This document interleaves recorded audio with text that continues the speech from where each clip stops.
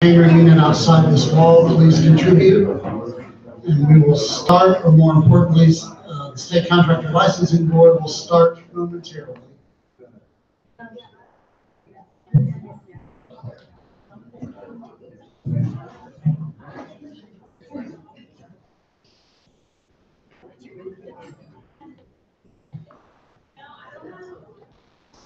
Okay, it's my pleasure to welcome Carolyn Lazenby, the Executive Director of the Board of Licensing Contractors for the state of Tennessee.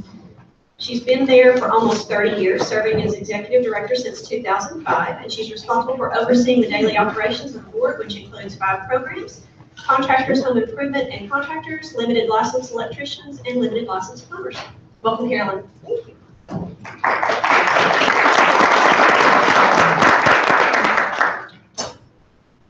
Good morning, everyone. Thank you so much for inviting us to come here to speak with you today. I do want to introduce my co-workers I brought with me, Kathy Holliman and Rhonda Emanuelson. So they are the ones that really do everything in the office. So if you have other questions later on, please be sure to ask them because they'll know the answer as well. But anyway, make sure I get close to this microphone or a chariot will be coming after me wherever we get. So. But anyway, did want to give you a little overview. I think I've been at these conferences before, and you all may have already been here and seen my same PowerPoint that I do every year. So hopefully I've got something new in there. But let's see. Flip this way. I think I did it. Okay. Tell you a little bit about the board. It is a 9-member board that's made up of all contractors except 1 board member, and they are responsible for approving every license. So we in the office can approve licenses unless it's a renewal. I'm not going to see. I have to point that way, right? Okay. And something that everybody asks is, why do you need to be licensed? And the licensing is in place to protect the safety and welfare of the public, and another is to provide a level playing field for the contractors in that industry. And so I wanted to, I may have skipped some pictures, but no, here we go. This is just give you some ideas of why we need a license. So, oh.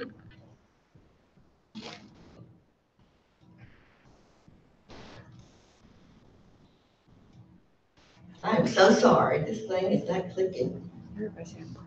At the point. That was crazy. I'm sorry, it's gonna be a long meeting.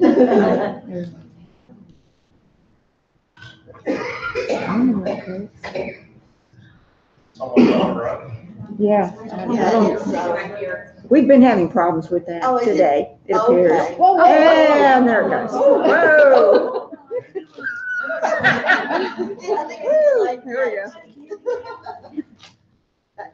Okay, here we go again. I'm sorry. But these are the reasons why we need a contractor. So I'm going to try this again. Another example. You all have probably seen these several pictures, but I always take the photo. Privacy there. Now the electric spout. And I don't know who's to blame on that one. I would say but the architect would have to be. I think we're going to blame it on the architect. Wow. Just click one. There's a definite clicker problem.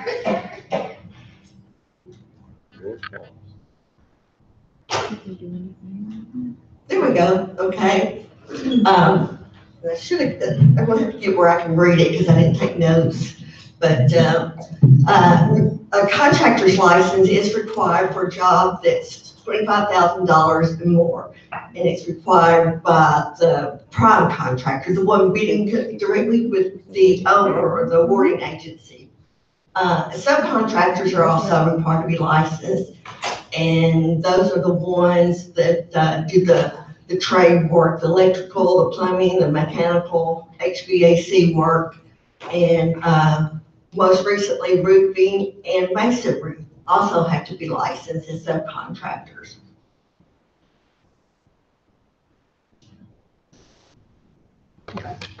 Just click once. Did I skip one? Yeah.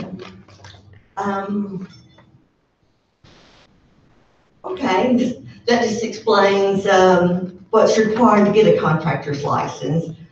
They do have to take an exam. They have to have a financial statement prepared by a CPA. They have to have experience, proof of insurance, register with a corporation, in their corporation with the Secretary of State. So it's a lot to it. It's very expensive. So, but Kathy is the one that's in charge of processing all the initial applications, and she also does the ones like if they have a change of ownership, or they want to merge with another company or reorganize due to a bankruptcy, or if they just need to get a separate license because several contractors do have more than one company. So those are the licenses she processes. And we also have other programs, and that's the home improvement. And home improvement is only required like 9 counties. It's also work that's from 3,000 up to the 25,000. And to get this license, there's not an exam required, but it does require experience and a $10,000 surety bond. Now, home improvement, that's probably where we get our most complaints. And that's usually after storm, when people have storm damage, we'll have contractors coming in doing unlicensed work. So a lot of them are unlicensed home improvement contractors. So that's one of our biggest areas.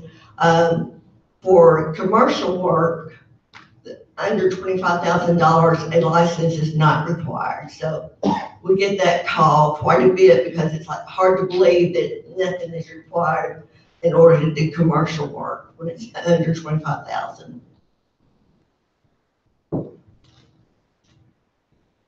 And we also license the limited license electricians. They are ones mainly in counties that do not have a codes office, and people will go there to pull permits, and it's usually their electric department. And in the old days, it used to be a telephone company, a drugstore, but anybody can apply to sell permits, be a permit issuing agent for these licenses.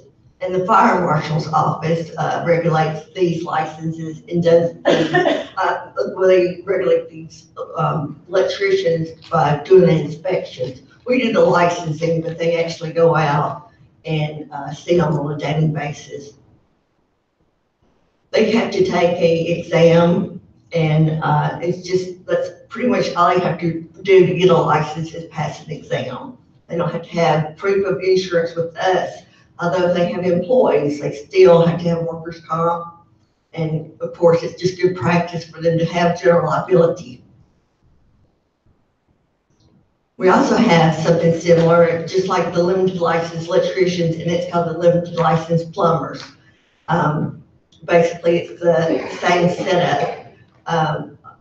We don't have a license for HVAC for under $25,000. However, the law does say that anybody that does the electrical connections, the hookup of the HVAC, they do need an electrical license. So they either have to have an LLE or an electrical contractor's license.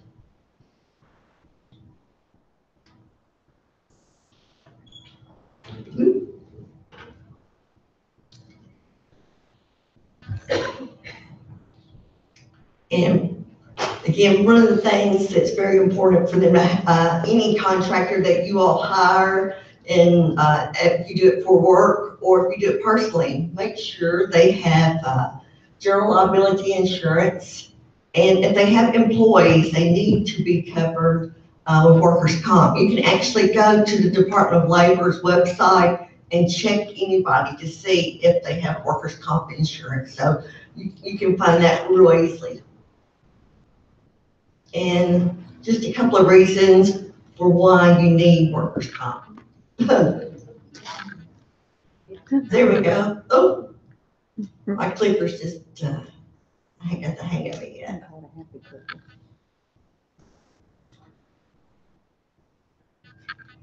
There we go, okay. Because some of these contractors will do anything to get a job done. One, he's helping him up on the ladder. Well, I think that's it on my pictures.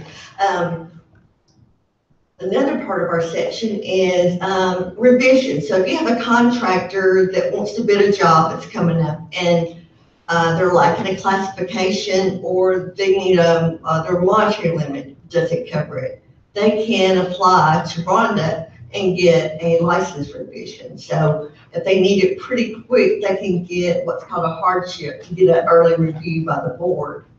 So if you have anybody that comes to you crying and said, I really need this job, I really want this job, tell them they just need to apply for an increase or a reclass, just a revision to get that, to get legal.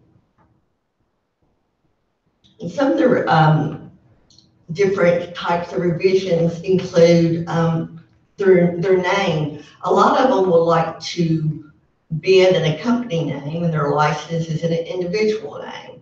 So that we try to educate them that they need to contract in the name that they're licensed as and the mode of operation.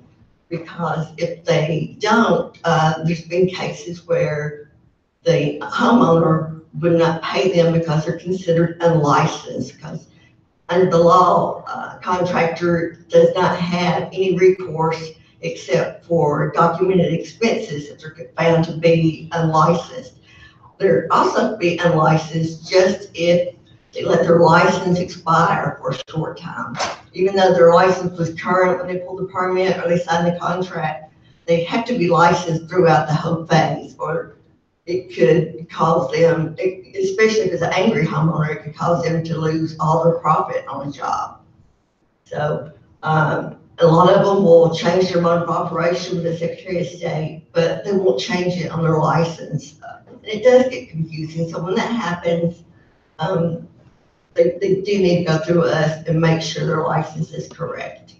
But again, Rhonda does all those revisions, and the board has to approve them every other month when they meet. There we go.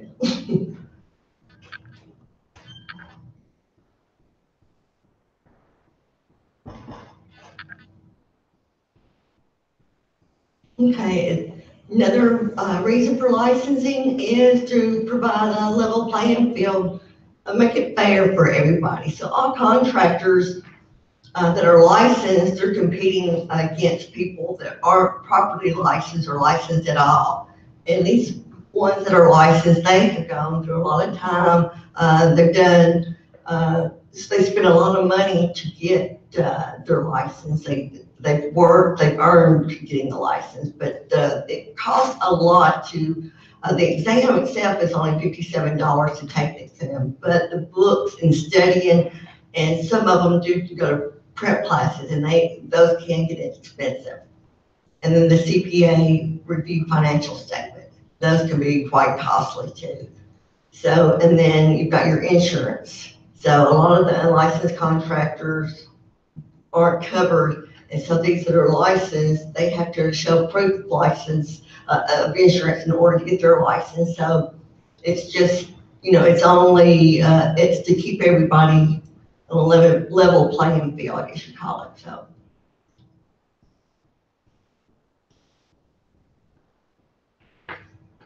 And this is something I'm sure you all know inside and out, but you have to, whenever you do take bids, you have to make sure the contractor lists everything on the outside of the bid envelope, their name, their license number, classification, and expiration date, and they have to do the same for the subcontractors. If they fail to list a subcontractor that's properly licensed, and this is probably one of the biggest reasons for throwing out a bid, is that their subcontractor isn't properly licensed. They'll call and say, well, it's in process, I paid my fee. And they do, they might go online and pay their fee the day before the bid, but it takes us a few days to process it. So when they submit that bid, they must be active, or it would be considered unlicensed, and it throws out everybody's bid. The prime loses and the other subs that bid lose. Of course, Department of General Services and Department of Transportation, they are exempt from having to list all this. They can list it on the inside. And Transportation doesn't even require them to be licensed unless they go 21 days after they bid a job to get a license. So not quite fair, but.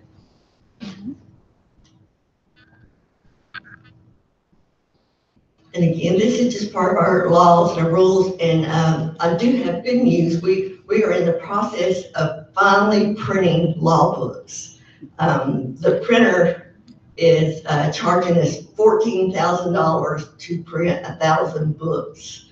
But we finally did get approval, because going online and looking at the law book is so much harder. And we finally convinced the department that we need paper law books to send out to everybody. So hopefully we'll have enough to send out to all of you all and any others that want a law book. So again, the laws when it comes to bidding is under the laws and the rules, and it explains who needs a license.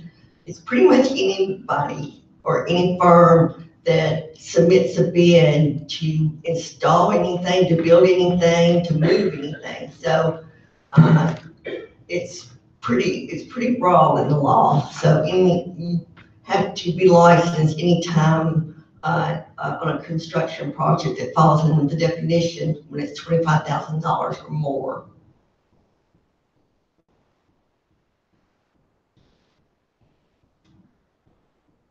And they do have this is just an example of a contractor that's let his license lapse. He can go online and renew his license pretty quickly. If he does it online, it only takes a few days. But again, they think they have a 12-month grace period. Their grace period just gives them time to get it in. Because after 12 months, they have to reapply for a license. So even though they have a grace period, they just can't work during that time until their license is renewed. And something else I want to make sure, they do have a monetary limit on their license, and they are allowed to exceed that by 10%. So a lot of them use that 10%. And that's per bid, right? Per bid. Yeah, because, okay. Answers itself. This is just more of the procedures for part of listing on the bid envelope. The prime contractor has to make sure that his information is listed, or it will and it get thrown out, and that they're licensed. They're also only allowed to list one subcontractor. Doesn't mean that more than one subcontractor could work on a job, but they can only list one subcontractor, and the one they listed, they have to contract with. Now that one they contract with can certainly subcontract it out to another licensed contractor, but they can only list one. If something comes up, like you have problems with the contractor the subcontractor that's listed on the bid, or if they can't get bond to do the job, or the owner just simply doesn't want them, you can go ahead and use another contractor. but you have to, it can't be because you found another subcontractor that has a lower price. It has to be something that the subcontractor listed is in agreement with. Otherwise, he can turn around and file a complaint.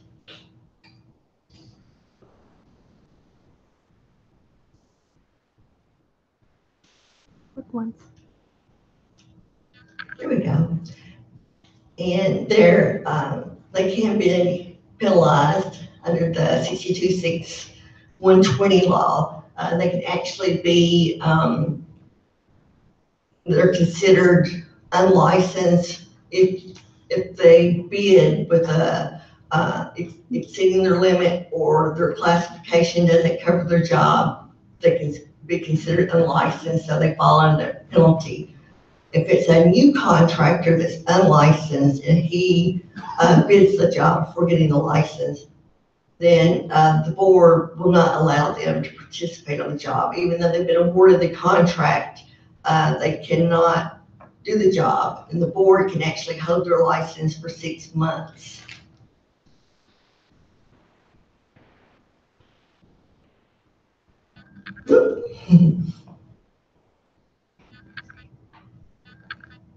Okay, and then again, this is everything that the license certificate has on it. It's pretty much the same thing that is on the bid envelope.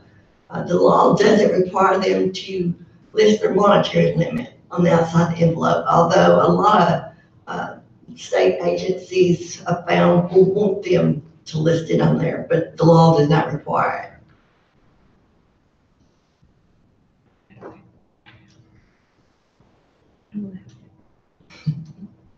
I'm so sorry. That's just more, this is a good law, and I think it was your association that presented this bill, and it actually gives the awarding authority 48 hours to correct a bid that's been submitted. Prior to this law, if a contractor made a typo or left something off, had to throw out the bid. And it was awful because every contractor, they watched this very carefully. So if a contractor made a mistake listing something on his bid envelope, they would call in and say, you know, he hasn't followed the law. So this law allows, it gives the awarding authority a little leeway so they can make changes if they find something needs to be corrected, especially typos.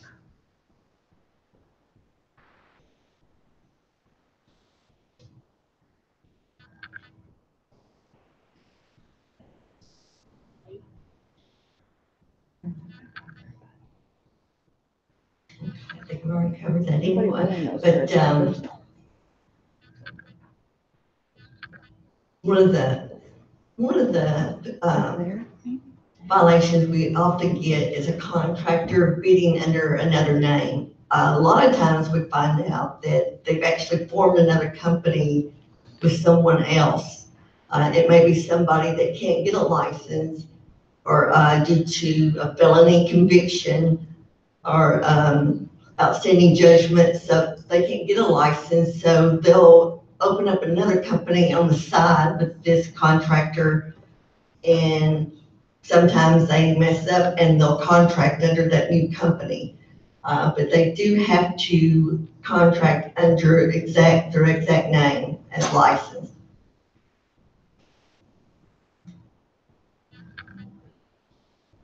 And we did get that part added in a rule, so to clarify that.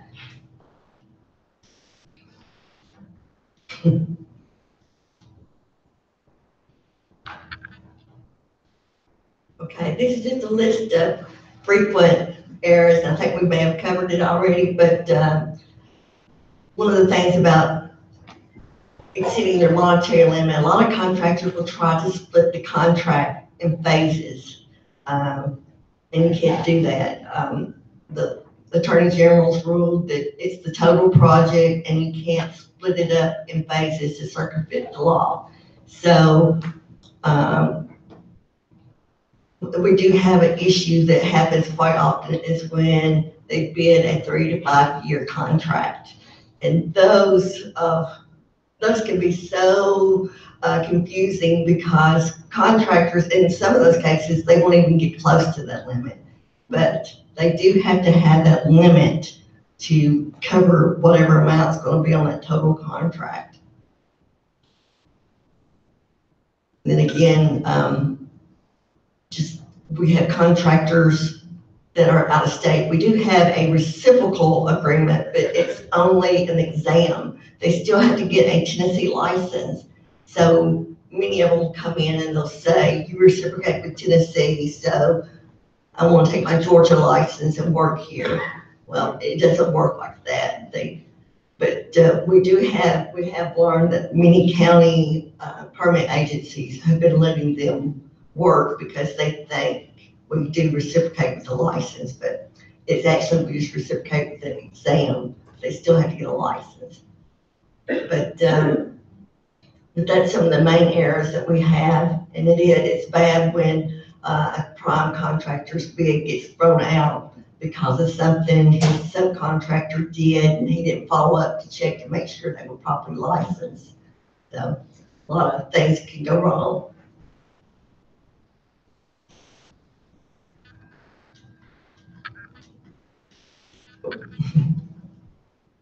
We do have family members that seem to think that once their parents that own the license, usually the father, if they pass away, they think they can keep on contracting. So it's very important if there's a family business that you check to see if the owners are correct. You usually can tell if a company has been in business for years, been licensed for several years, and then all of a sudden they start getting complaints. That's usually when you can tell that one of the children have taken over that really don't know what they're doing, and that's how we find out that there's no longer a qualifying agent on the license and that the owner is probably deceased. So we do get that a lot, but we do have some that they think they were on the license and their father probably even told them they were on the license, but their license is a sole proprietor and they don't have workers' comp. There's nothing in there that shows that their son or daughter worked for the company, so they have to start all over and get their own license. We will let them get their father's license number, and they can't even take the name, but they just have to supply insurance and a financial statement to show that they're financially solvent. We do have the problem with all the license certificates. All of them look alike. So, the pharmacy license looks like the contractor's license, auctioneers, all of them, real estate. So a lot of them will try to use any license they have, sometimes a security guard license, to do electrical work, and people that do the permits, they don't look at it real close. They just see it's that certificate.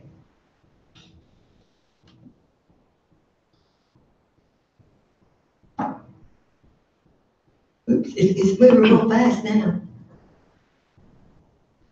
Okay, there we go. We do get calls a lot about whether or not a contractor is properly licensed to cover the bid. But what the law says, if you're commercial, you can bid anything. But if you're commercial and you don't have the license to, say, for instance, do asbestos work, but you would have to hire someone that's licensed to do the asbestos unless they had that license. But commercial can bid anything, or a contractor with a classification that covers 60% of the job. So say the contract was 60% asbestos, then a contractor that's licensed with us for just asbestos can be the prime contractor on the job. And then anything else incidental to it, he can sub out to another contractor. So it's just your classification has to cover 60% of the job. And, but whenever you're taking bids, if it's a job has a variety of work on there, and the contractor has a specialty that would cover, you might ask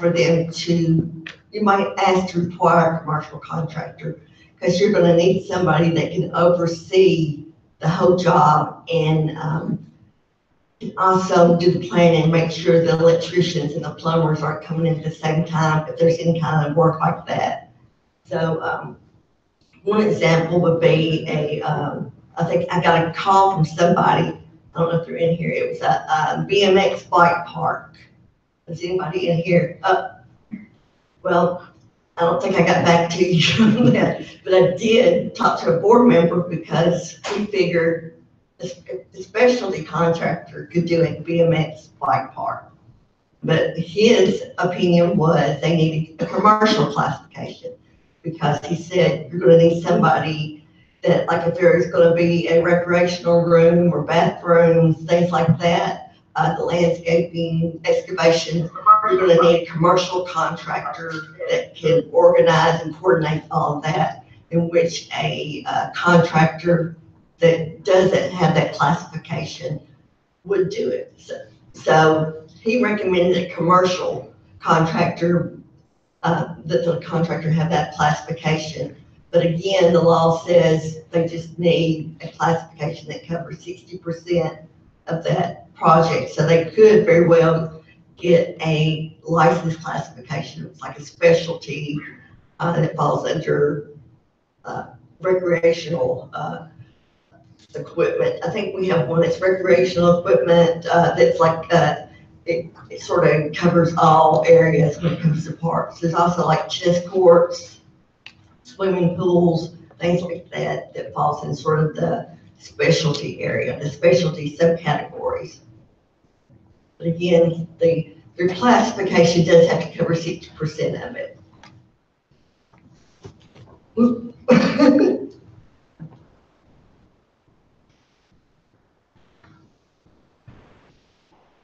Did I knock it out? I think that was pretty much it. Other than I was going to show up our website address and our phone number and everything. But I know I went through that pretty quickly. I get nervous talking. Oh, thank you. Let me get back to where it's got a website on. Oh, I did want to let you know we have a help desk now. They have, I think it's about a dozen individuals that are trained to take messages and answer questions. And if they can't answer questions, then they do a ticket to us. And I think I went past it. They do a ticket to us and we get the answer for them. But you can go online and talk to the help desk. There we go. So it's on our main site, or you can just contact us in the office, and that's our website and our website address and my email and telephone number. I'm bad about returning emails and phone calls. It gets a little more overwhelming, and I tend to, whatever fire needs to be put out the soonest. It's usually what I'm working on until maybe the third or fourth call from Terry, and I realize I got to stop. I need to get a response to him. So, but I apologize about that. It's not intentional. It gets a little busy. But I know I went through it pretty fast. Does anybody have any questions? Oh, surely we have questions. Licensing is complex. While you're formulating your questions, somebody asked me one thing that our trade group is likely to approach the state this year, asking the state to allow us to raise our bid limit to 50,000. If that were to pass, the question was, how does that interact? Because we wouldn't necessarily have a sealed bid for relatively minor projects.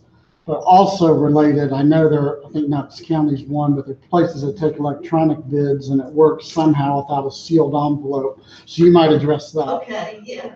I haven't heard about the 50,000. We haven't yet Many asked of the us. state. Okay, And that's for bid limit, not Yeah. yours. so hopefully that doesn't pass. I mean, that would be going Ah. backwards. Not for us. I'm not wanting to. Okay, I was thinking, I No, just wanted to say you don't have to list that on the, the 50,000, we don't have to bid things until 50,000. oh, okay, that's fine, that's fine. I thought you meant no license. So right now, if we bid something at 25 and it's construction, it has to be in a sealed, more or less in a sealed envelope.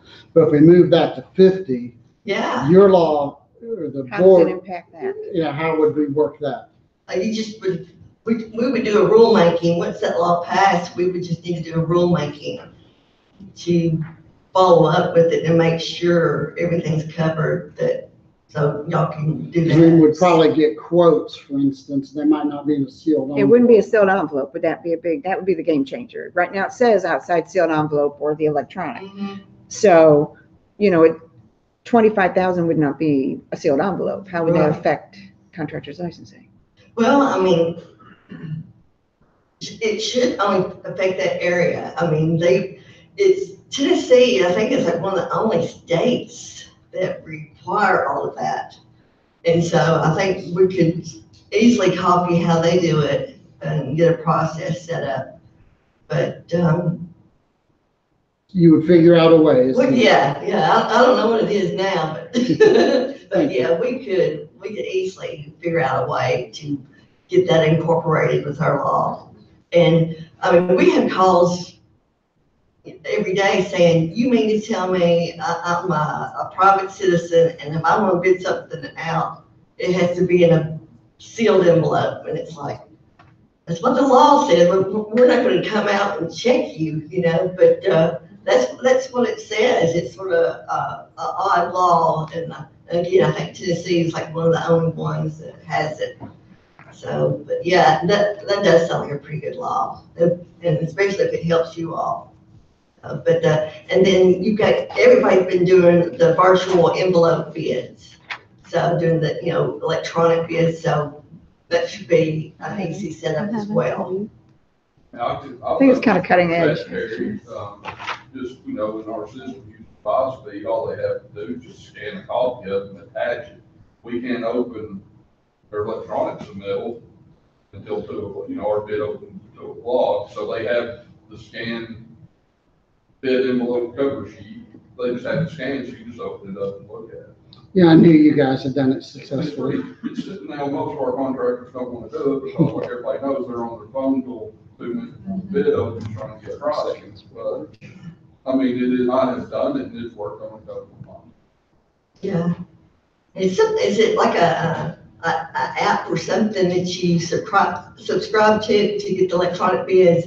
Seems like a lot of them have been using this a company that does it for them, or it's either a company or an app or program. And we have our own. Maybe Bid Express, does that sound familiar? Yeah, we have 2 vendors here that would be able to do that also. Yeah. Oh, okay.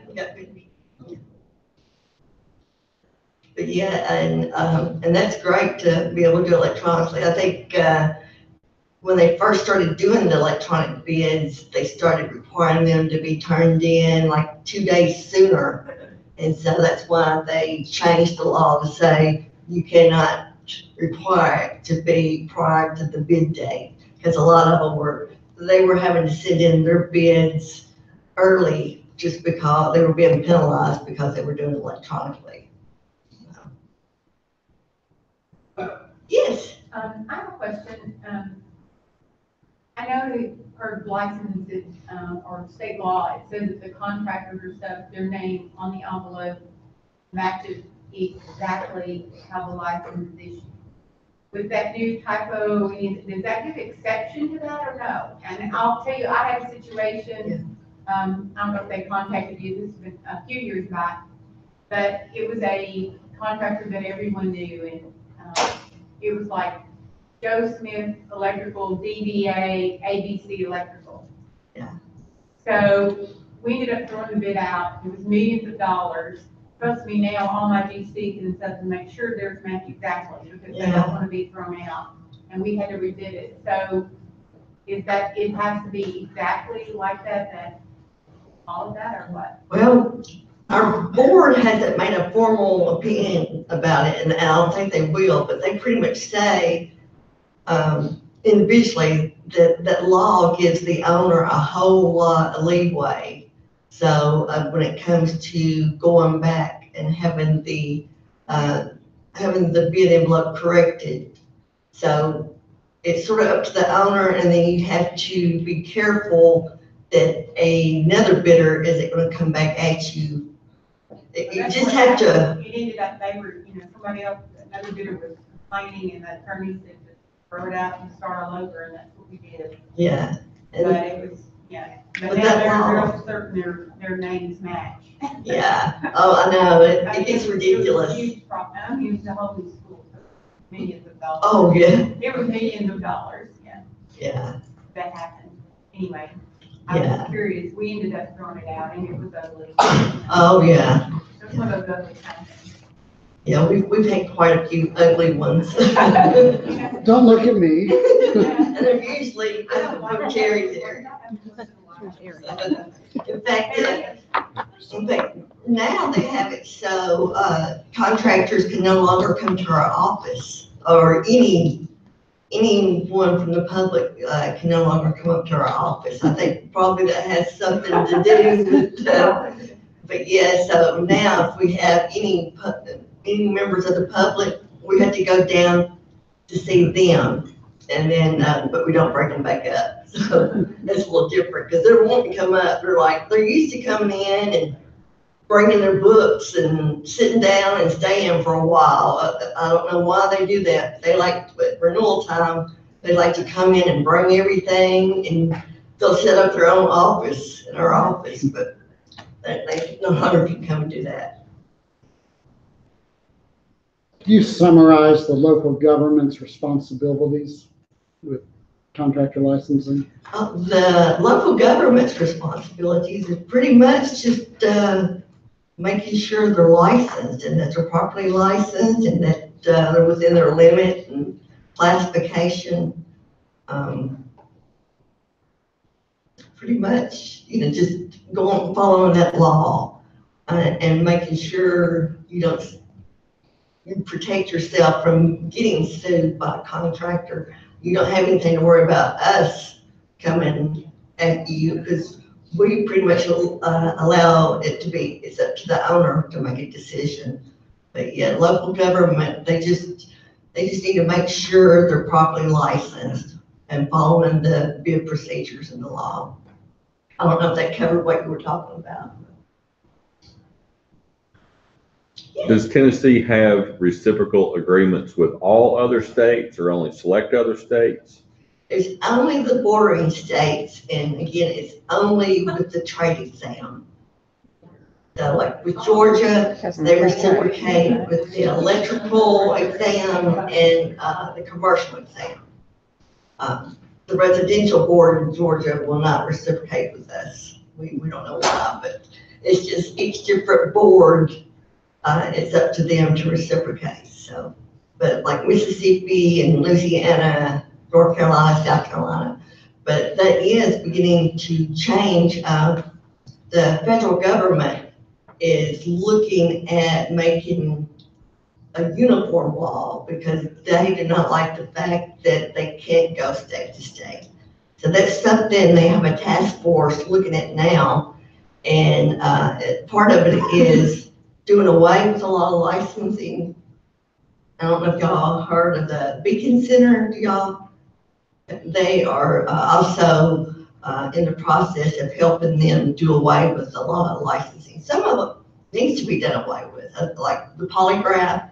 I think there might be like 4 or 5 licenses. So it's like you really don't need a polygraph board.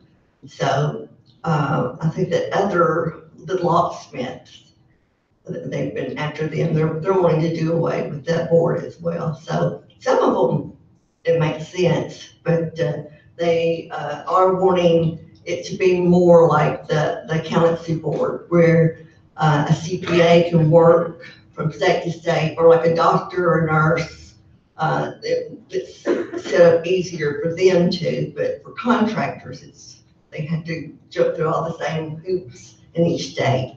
So that's something they are looking at. Any other questions? Okay. Well, thank you so much for having me here.